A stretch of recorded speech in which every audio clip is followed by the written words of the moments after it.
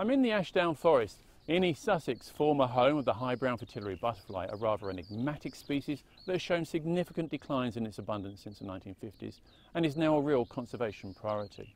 However, this year I travelled to Dartmoor and Exmoor and was lucky enough to see the butterfly in some of those locations where it still occurs.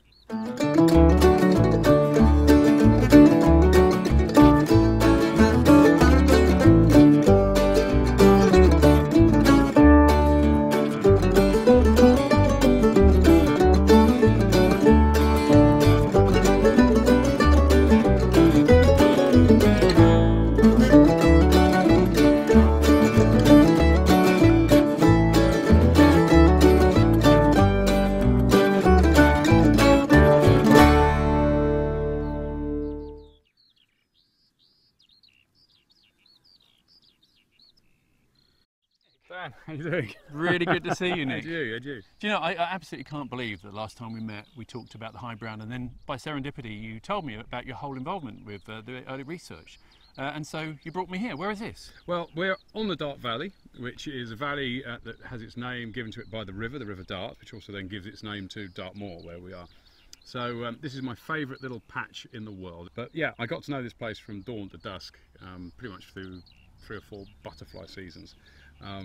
And yeah, and I don't get a chance to come here that often nowadays, because I've got family and stuff. So yeah, it's really special to be here today. I'm really pleased that we're giving you an excuse to get out. Definitely. So why don't we go and have a look, and then you can maybe tell me about all of the details of your history with this insect. Yeah, that'd be great, and hopefully we've got this right, and we'll at least see a couple of reasonably good individuals, because we're about midway through the season, I think. Oh, well, we can live in hope. Yeah.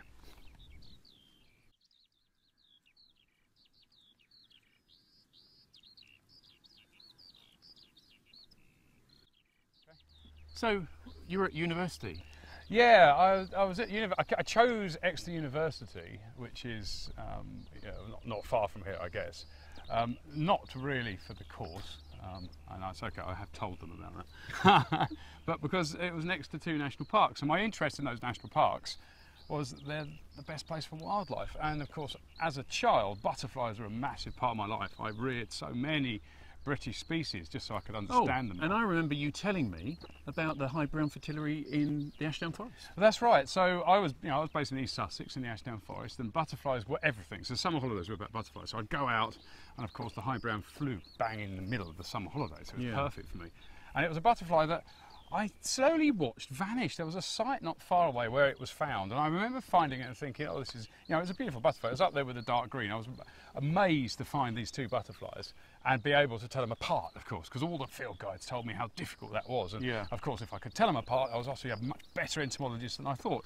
So that's how it started, and then every year I'd try and find them both, and then I just sort of noticed them petering out. And it was only many years later, when I was involved with butterfly conservation, and Martin Warren in particular was my boss, and I was involved with putting together something called the High Brown Fritillary Site Dossier, right, which was a document which basically collated all the high brown records, because we were beginning to get very worried about this massive decline in this butterfly since the 1950s. So which was going on for a lot of butterflies at that time. It was, wasn't it? yeah, but the high brown was plummeting really seriously, really fast, very suddenly. And from a butterfly that used to be very common in woodlands throughout the south of the UK, and in Wales and everything, it was a butterfly. It used to be a very common woodland butterfly. So suddenly this vanish was telling us something was changing.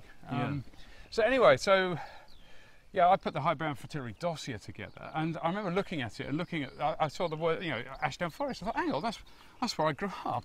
And I'm looking at it, and I can see the records just going down, and then suddenly it's a line of zeros. And that coincided with exactly the season when I was actually a kid growing up in the Ashdown Forest. So you basically observed a local extinction? I did. I observed the local extinction, and that changed my whole view of the natural world and our role within it, because up until that point, extinct for me, when I was a child, was dodos and things like that. It was a historic thing. Extinction happened in the past, it didn't happen now. But that was the first thing I suddenly realised that, yeah, no, it is happening now. And since I've been living here on Dartmoor, even sites that I knew back in the 90s have gone. So the valley I live in used to have high brown fritillary in it. They've vanished in the last few years. So it really does galvanise you and gives you a focus, because you know we have to understand this. We have to understand why we're losing these species. And if you're losing butterflies, you can bet you're going to be losing a whole suite of other less extrovert, less obvious invertebrates. So butterflies are basically they're little bits of flying environmental litmus paper. And as we say this, there's a fritillary just coming down the path. Yeah. Yep, so that's definitely a high brown, although it's so worn and beaten down that you're not really seeing the vibrant joy this butterfly can provide. Yeah, and in this case, I don't think I've ever seen a butterfly fly with just 3 wings. But that's what they're like. They just keep going until they crash. You know, I mean, they're on the go. The males in particular. This is a male, just by the size of its abdomen and the fact it is looking so battered. This would have braved, you know, it's been raining up here, we've had a lot of strong winds, they'll be bashing around in the bracken themselves, and that takes its toll. And this animal, you know, hopefully, although it's still on the wing, it's whether or not it's found it's mated with a female. But the males come out first, so this is, I'm not saying it's disappointing, because the point is the butterfly's here, and that's better than a lot of people have seen. However, what we really want now is a nice, big, gloriously vibrant and productive looking female, and I think our chances are pretty good. No, it's a big ask though, isn't it? You're setting us up a big task. Yeah, but seeing a high brown fritillary is a big task, and we've just achieved that one. Yeah.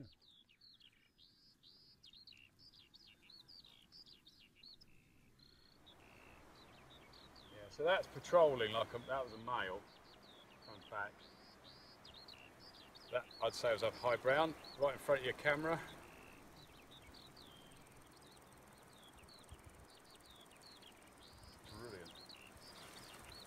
Another one. Now that could be a dark green. It's much faded, much paler around the edges. Just went up around that gorse bush.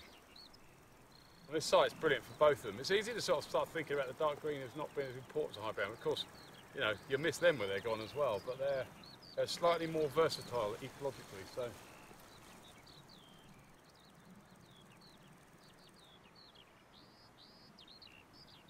Oh, takes me back.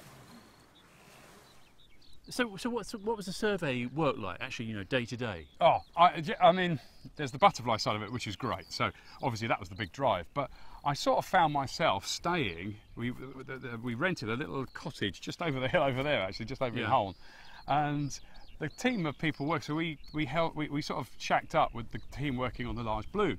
So the legendary Site X, and I met. To me, he's a legend. I have told him this. It's a bit embarrassing, but I'm a bit gushing about this. But you know, I was sharing a house with Jeremy Thomas, which, unless you're really into butterflies, doesn't necessarily mean anything. But Jeremy Thomas was the man who was involved with reintroducing the large blue. He sort of effectively watched it go extinct and was doing everything again. So to meet him and Dave Simcox and then I was staying. It was a dream, wasn't it? It was a dream, and I was staying, you know, with Martin Warren and Matthew Oates and a whole bunch of other people, all staying in this one cottage. So suddenly I'm surrounded by people that I would call real heroes. They're not media heroes. They're not people. Sort of naturalist celebrities, really. Yeah, I think so. And in some ways, they've got a better claim to the word celebrity because they've done something, something significant in their lives to make the world a better place. There's a high brown. That's a female. Fantastic. Oh, they're going very fast at the moment. When it cools down a little bit later, hopefully we'll get them on brambles or even egg laying, which would be perfect. So yeah, that's how the whole thing started. And then I was volunteering, and then eventually they found some money for me as well, so I did get paid in the end. But I was basically being, this was the mad thing, by the end of it I was getting paid to run around on these slopes catching one of the most enigmatic butterfly species and painting little tiny dots on their wings so we could recognise them as individuals. Didn't harm the butterfly, but it meant that if I caught that butterfly somewhere else and you made a note of it, you could then plot where these butterflies were found and where they were going and what sort of range they had. So range was one thing. Did you do anything else? No, that was, well, it was range. Obviously, if you're surveying like that, you're getting population data. So did you do a regular transect? Yeah, well, we weren't doing transects as much. We did do transects for other projects, for just general species ID. We did a few of them, but they were sort of thrown in later when they said, well, while you're there, could you just do a few transects? But the main crux of of what we're doing was trying to work out how many butterflies were here, how they were interacting, anything we could find out about their autecology, because up until that point only a handful of eggs had been seen to be laid in the wild by contemporary scientists. I mean, there's lots of butterfly greats that have witnessed this, of course, but by people who are able to measure the micro climate of each egg-laying site, and where we found the caterpillars and things like that. So it really requires someone who tuned in completely. So I was trying to be a high-bound fritillary for all these summers, and it started early on in the season. So I spent, when the bracken was down in the spring, which is just a brown slope of bracken litter with violets popping up through it, I would be walking backwards and forwards, and a good day I might have found one, maybe two caterpillars. So a whole working day to find one caterpillar, and that's pretty intense, because they are random. Well, they're not randomly spread, but we're trying to get into the minds of the butterflies. Why were they selecting particular areas? Why was this a hotspot? And why were we losing them elsewhere? And also, how come we had populations that seemed to be very, very strong, and then we'd have these populations that popped up?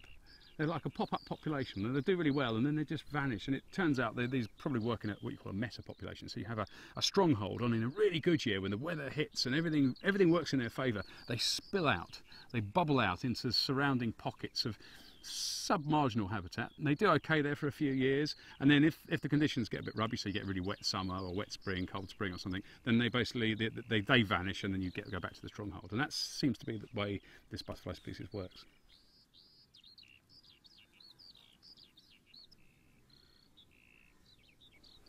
Nick, what is it that the female's looking for when she's laying her eggs? Well, she's looking to lay eggs right now, so we keep seeing these females dropping down. They're moving very fast around this slope, and they keep dropping down between the bracken fronds. And when you actually enter the bracken jungle, because on the face of it, it looks like it's good for nothing. It's like a dense canopy of bracken and nothing else. But if you get in here and part the fronds and look at the ground, you'll see exactly what it is she's looking for. Now, it's all about temperature in the spring. So even though these slopes look like these fairly lush, green monocultures, I guess, of bracken, you kind of got to think of this as a woodland canopy. So at the moment it's very shady and dense, but if you get in and part the fronds, you'll see the essence of what the females are selecting for. You see, this is perfect. You've got this litter of bracken, lots of old dead bracken litter. This is quite crispy. And then you've got these beautiful, lush, heart-shaped violets. That's the caterpillar's food plant. So what she's doing now is looking for somewhere like this where there's the smell of violets in the air, but equally she can lay her eggs, not on the violets, but actually on bits of frond and bits of dead vegetation. Sometimes they use gorse and dead grass and sometimes even stones, but here on Dartmoor they prefer the dead bracken litter. And now what this does, it sets up her babies, her caterpillars, for next spring, because in the spring all this stuff will be gone, all the bracken will be dead and folded down. It'd be like a mulch covering this entire slope, and not so thick that the violets can't push up between it. So what you've got is this lovely, crispy, warm environment, and the caterpillar loves that. It can sunbathe on the bracken where the temperature gets really warm. In fact, the difference between this sort of habitat and the equivalent grass habitat is something like 10 to 15 degrees. So the caterpillar can really soak up the rays. It charges itself with the sun's energy, just like the adult butterfly, and then will crawl on, eat as much leaf as it can, and then it can digest when its body's up to temperature. And it carries on repeating this thing all the way through the spring until it's ready to form a chrysalis. So this is pretty much, it's kind of like forward think in your mind what the environment would be like in the spring, and that is what the female butterfly is selecting for right now.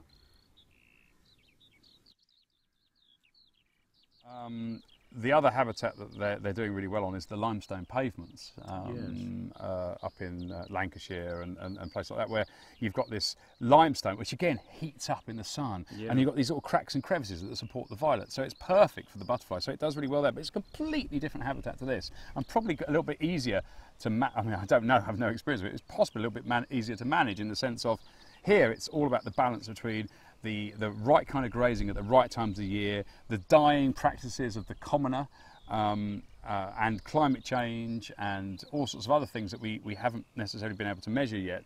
All come as a real weird balance, and some years it all lines up and you get a really good year, a bumpy year, like last year where the butterfly counts here were pretty good. And then, I mean, I know a few years ago the butterfly people were doing the transects here, were saying, you know, it's nearly gone from here, and if it goes from here, we've pretty much lost it from one of its last strongholds in the UK. Do you know, funny thing, Nick, is that the story that you're telling me is what so many people tell me about various butterflies, and in part I think that what we're talking about is are species on the northern edge of their European ranges. So temperature is absolutely crucial, isn't it? It's the thing that really drives them in terms of their niche specialisation. I think so, and the way we use the landscape has changed massively, and our connection with that landscape and our dependence on that landscape is very different. So as a consequence, the butterfly's been hit massively. So, you know, the reports or the historic reports pretty much say this is a woodland butterfly.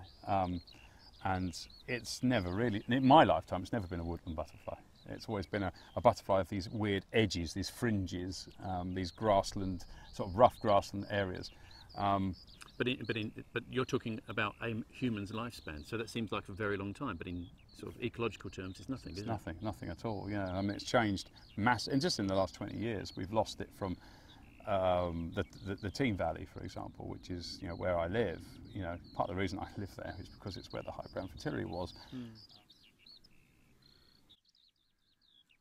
Oh, that is absolutely incredible. That's just what we wanted. Yeah, so, a nice female catching the evening light just perfectly. So we've seen these insects batting about on the slopes all afternoon, and it's been frustrating because it's a really hot day, and of course when they're hot, they're moving. So we've given it, this patience paid off. It's just that last catching the last rays of the sun. I can't believe it's still staying in one place. No, well, this is it. Occasionally, this is the joy of these. I mean, they're frustrating, but for every moment that you've missed getting close to them, they'll give you one every now and then like this, and then it makes all the others sweeter. But yeah, she's not perfect, but she is a reasonable. She's bright. She's probably mated. She's probably just looking for places and laying eggs now. That's probably her job, and just obviously resting for the evening. Yeah, that's great, and she'll be off up into the trees in a minute to roost.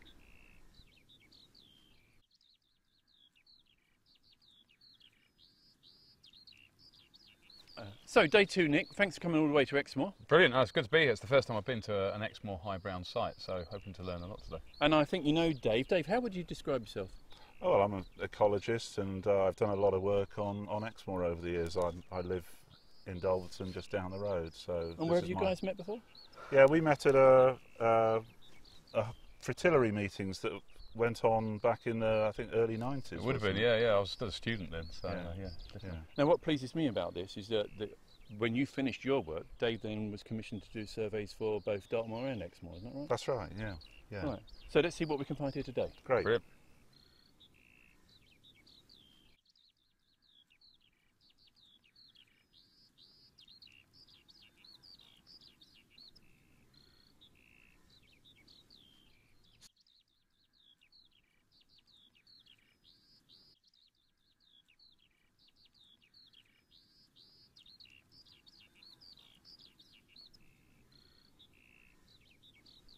So Dave, the distribution of this species has clearly declined. I mean, that's what the national stats say. What have you seen locally? Yeah, I mean, I've been coming out on these Exmoor sites for 20 odd years now, and Heddon Valley, where we are today, is still a very strong population. But the other Exmoor sites have all disappeared in the last 10, 15 years or so. Nick, what about in Dartmoor? That mirrors the same for us, really. And the crazy thing is we can't really, none of us can put our finger on exactly what it is. We understand the big decline, the big national decline, which was once common throughout the south. Yeah. And we're pretty confident, I believe, in saying that was connected to the cessation of coppice practice. We don't coppice anymore. It just simply is not an economical thing that people do. And as a consequence, we lost the butterfly. Yeah. However, these sites, I think I'm right in saying, were always marginal sites. These were sites that were always on the fringes. You go back and look at what the old entomologists were saying, the old butterfly collectors. They were always referring to these sites as almost in a derogatory way. These places were never as good here, Yeah. And unfortunately, that's pretty much what we've got left. If you're talking a national picture, we've only got these marginal sites left. So if these like some of the big sites that we visited over this weekend, if they're gone, then what's the prognosis, Dave? What do you reckon? Well, I think it is a little bit of a gloomy picture. On these bracken sites, we still don't really have a handle on how we should be managing them. We know that cutting, grazing are useful tools, but it's very hard to hold the bracken at that stage where you've got the bracken litter and the abundant violets, and just hold it at that point. It's very, very hard. So I am a little bit pessimistic.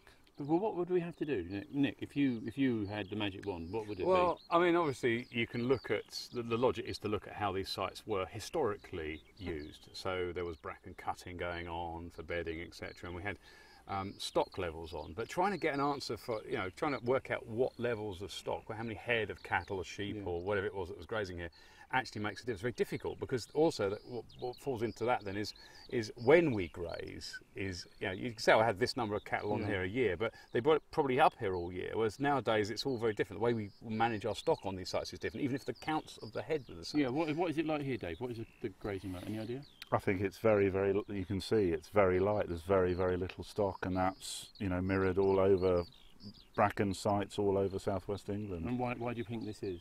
Any idea? Well, it's not an attractive habitat to farm on. It's not very productive, and there's a big problem with ticks, particularly on bracken sites with high densities that carry diseases that are damaging to stock. So we both talked to, sorry, Nick. But there's a theory there that straight away that we talk to people about tick increases. I mean, again, I don't know how much evidence there is for this, or whether it's anecdotal, but tick increases have been linked to higher humidity, warmer winters, all the rest of it. So could there be could there be a climate change component to this argument? And then I think on top of that, we've got all sorts of other things that have changed since. So we have, we can't.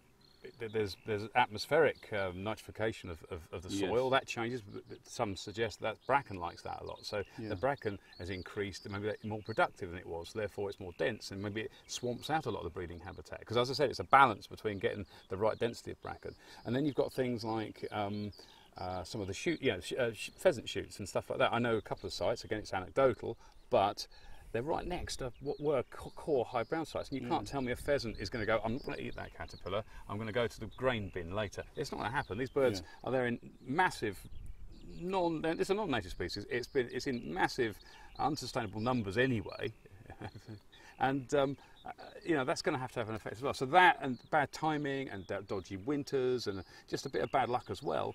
A little fluctuation in weather trends, and you can lose a site. And once you've lost a key site, you've lost all the other metapopulation surrounding it. So both of you have been telling me about this being a marginal habitat, and that historically we were looking more at woodland. So what's the opportunities in woodland? Well, I mean, I personally think that without a reintroduction of coppicing, that we are going to continue struggling, and I know there's a lot of difficulties in getting coppice woodland management going again, but for heath fritillary on Exmoor there's been a bit of work done, and it's been very successful, and I'd like to see us at least trying to find some areas where we could try and do the same for high brown. Nick, you were telling me that one of the problems is a lot of the woodlands around here is ancient woodland. Well, yeah, because the thing is, we've got so little of our original woodland cover left that, of course, the bits we've got are important in their own right. So you've got big old ancient woodlands. To introduce coppicing to some of these places would just not be practical. Or not practical. It would meet a lot of resistance because there'd be other species. So they're one of the thoughts is that we've got a lot of these old sites, historic sites, which are now isolated completely from any other location where there's high brown fritillaries.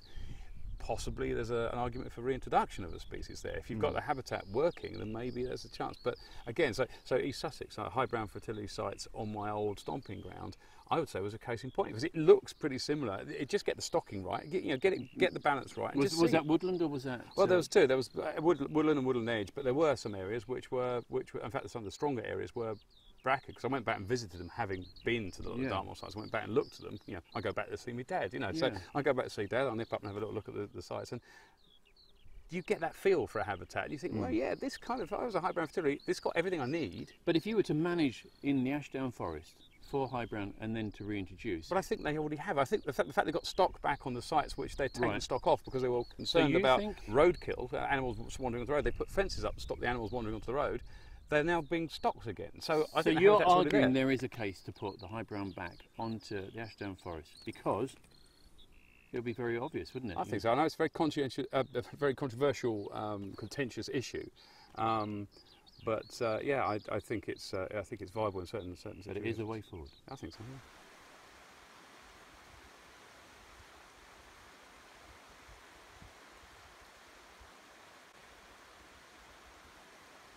Well, it's got a bit overcast a bit, but we have seen a lot of butterflies, haven't we? Surprisingly so, actually. There's a lot more seen yesterday than I thought we were going to see, and today as well. It's been How many pretty do you good. think we saw yesterday?